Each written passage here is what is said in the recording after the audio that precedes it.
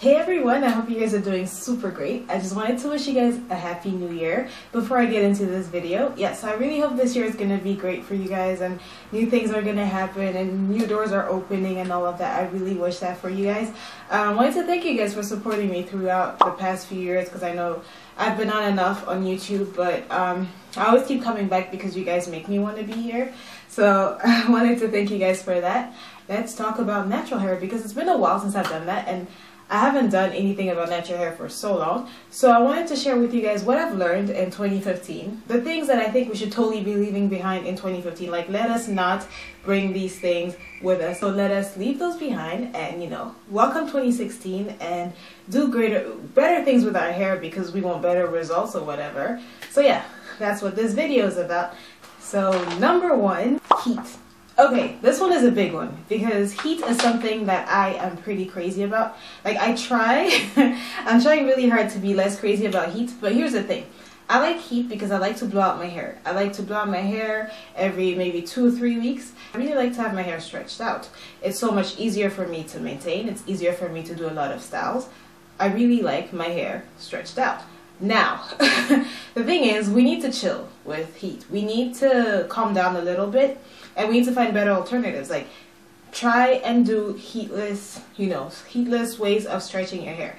I know my hair stretches if I put it in really chunky twists, or it'll stretch if I just put it in a bun. And also, a good alternative to heat, for instance, if you like to straighten your hair, is actually a straightener that has like a steaming capability, like a steaming feature. But basically what it does is it has this part here where you can actually put water in so that you can actually have a steaming you steam your hair as you straighten it as opposed to just applying direct heat. Try to keep it to the lowest temperature possible.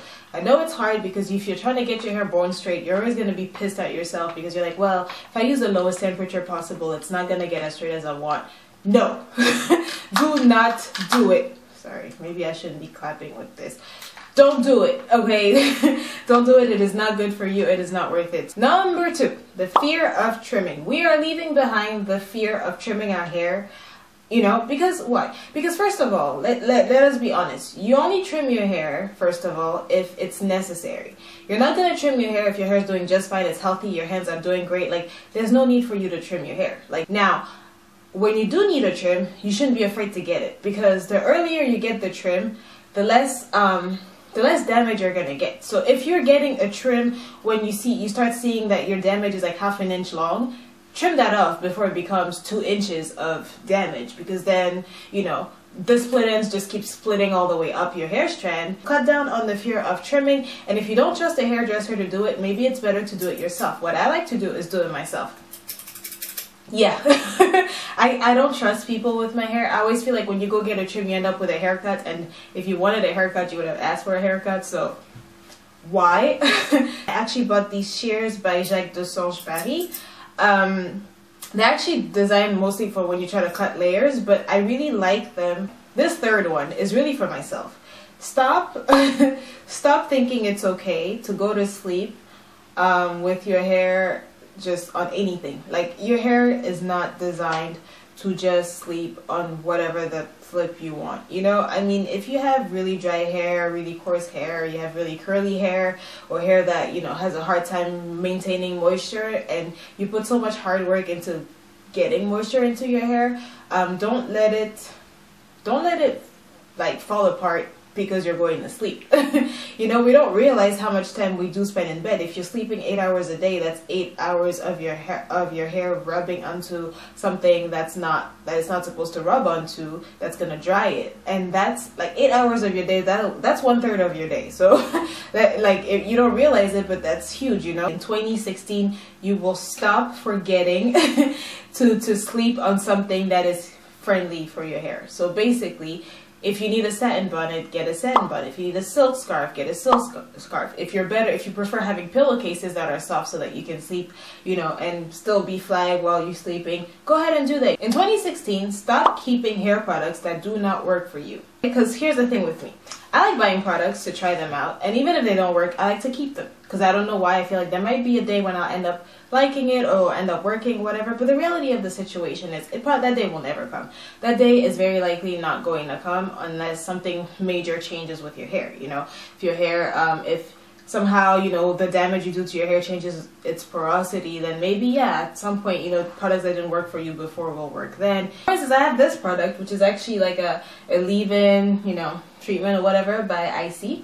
And it doesn't do anything for me. Like, really, it doesn't do anything for me.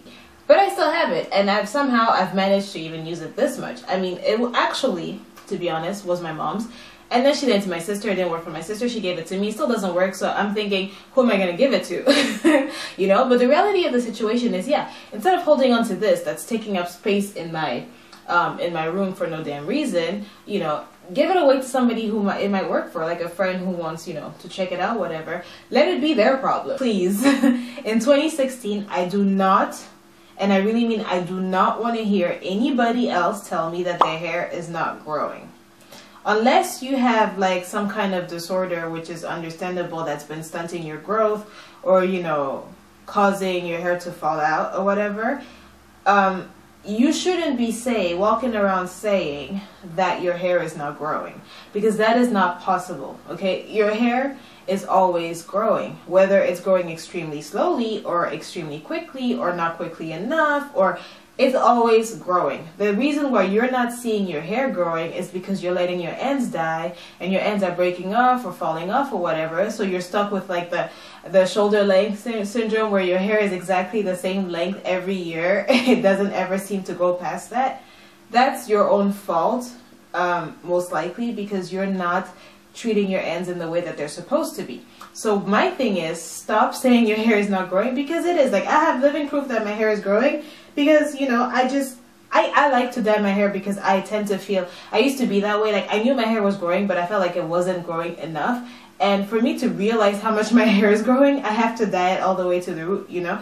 And when it does show up like this, I'm like, okay, so my hair did grow in the last few months.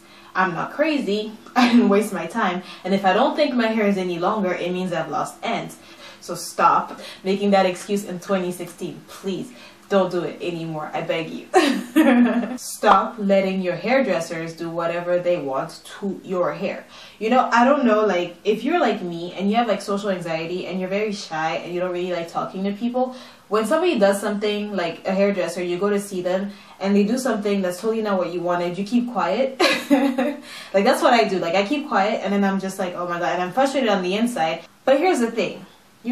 You're paying for a service, you know. You're paying because you're putting your hair in somebody else's hands, and it's important that you don't let them do whatever they want, and you have them do whatever you want. Because if you're gonna walk out unhappy, you just threw some money away and now you're upset.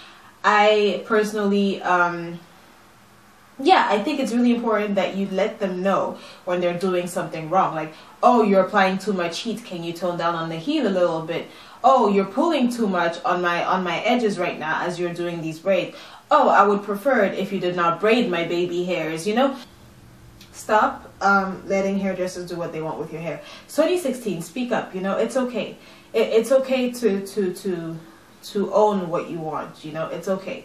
So do that in 2016. I love you guys so much. I hope that you guys join me in you know, ditching some of these horrible habits that we have and we don't even realize that we do have, and that are actually harming our hair. I hope you join me in fixing that. I also hope you join me in, you know, and just continue to subscribe and continue to support me, continue to watch my videos, and, you know, follow me around and connect with me, comment, you know, talk to me, because I really appreciate, you don't understand, like, your comments actually have made my life so much easier, so much more pleasant.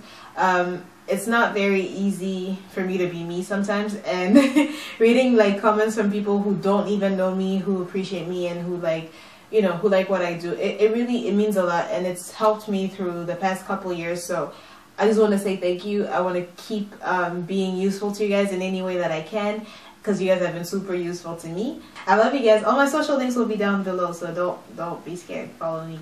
Bye.